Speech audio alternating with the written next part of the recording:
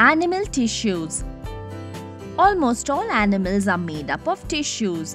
Tissues are groups of cells that are similar in structure and work together to achieve a particular function. Animal tissues are grouped into four basic types: epithelial, nervous, muscle, and connective tissues. Let's first look at the epithelial tissue. This tissue covers and protects the internal and external surfaces of the animal body.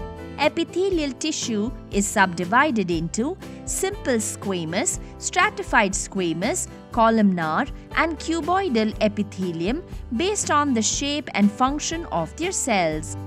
The simple squamous epithelium is found in the lining of the alveoli and allows transport of small molecules across the membrane. It is extremely thin, flat, and single-layered. The stratified squamous epithelium protects areas subject to abrasion and is found in the skin. It is multi-layered. Columnar epithelium acts as an impermeable barrier against any bacteria that could be ingested but is permeable to any necessary ions. It is tall and shaped like a column. Cuboidal epithelium aids in absorption and provides mechanical support.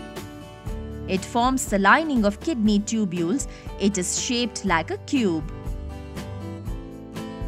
The next tissue type is nervous tissue, which consists of a nerve cell or neuron that has a cell body containing the nucleus. The cell body extends and forms specialized cell parts called dendrites and axons. These are nerve cells that help you retract your hand when you touch a thorn. How does this happen? Nerve cells carry messages, that is, the dendrites bring signals to the cell body and the axon transmits the information to the dendrite of another cell. These nerve impulses allow us to move our muscles when we want to, thus retracting our hand. The brain, spinal cord, and nerves are all composed of nervous tissue. The third tissue type is the muscle tissues that are responsible for the movement in our body. The three types of muscle tissues are skeletal, smooth, and cardiac.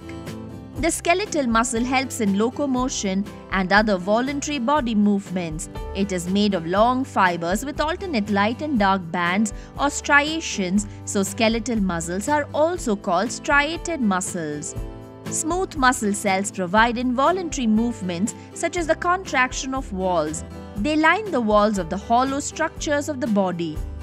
Smooth muscle cells are found in the intestines and blood vessels. They are spindle-shaped, flat, pointed at both the ends and broad at the middle. The cardiac or heart muscles are involuntary muscle cells that contract and relax throughout life. They are cylindrical, branched, and uninucleated. The final tissue we look at is the connective tissue that binds and supports body parts and transport materials. Connective tissues are subdivided into blood, bone, ligament, cartilage, areolar, and adipose tissue. The blood contains RBC, WBC, and platelets that transport gases and other materials to different parts of the body. Blood has a fluid matrix. Bone cells secrete calcium that hardens the bone and supports the main organs of the body. Bone cells are solid. Ligaments function as a connection between bones. They are fibrous and stretchy. Cartilage protects bones by preventing them from rubbing against each other. It is a tough but flexible tissue. Areolar fills the space inside the organs. It is gel-like with both elastic and non-elastic fibers. Adipose tissues store fat molecules. In conclusion, we have seen and understood the types of animal tissues, their subclassifications, and their functions. Things to remember: animal tissues are grouped into epithelial, nervous, muscle, and connective tissues. Epithelial tissues are subdivided into simple squamous, stratified squamous, columnar, and cuboidal epithelium. The three types of muscle tissues are skeletal, smooth, and cardiac muscles. Cells of the nervous system, called nerve cells, are specialized to carry stimulus from one place to another within the body.